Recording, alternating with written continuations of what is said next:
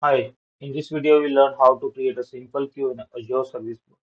So go to the Azure portal and search for the Service Bus.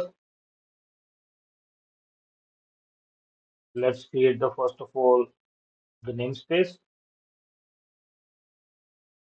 So simple, you can create, say for example, ESB resource group, say 001,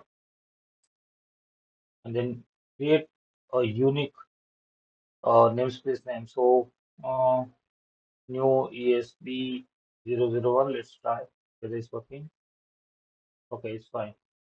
And then out of this option, first of all, for a queue, basic should be okay for learning purpose. And if you want to create a topic, which we'll create later on, then you'll have to select basic does not support the topic creation. So let's go for the basic as we are only interested in the queue. So review and create.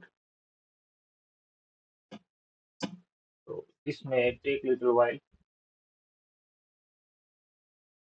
Click on create. So let's wait for some time. So our service namespace has been created. So let's go to the namespace. Click on the queues and create a new queue. The example for in say queue 001, I just put this name and go with the default values. So this is the queue size, max delivery count, and all this message time to live and all with going and create it.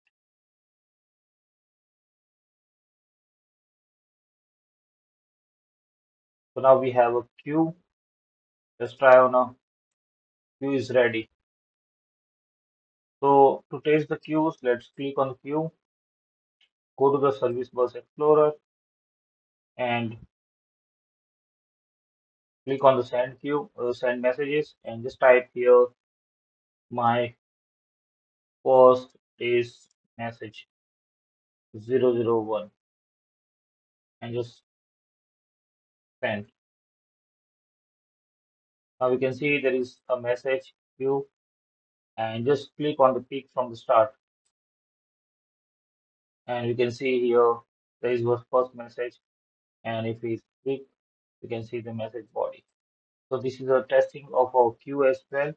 So we have successfully sent the message to the queue and also received from the Explorer. So we'll see later on how we can create, how we can receive, send and receive to queue using the Java programming language.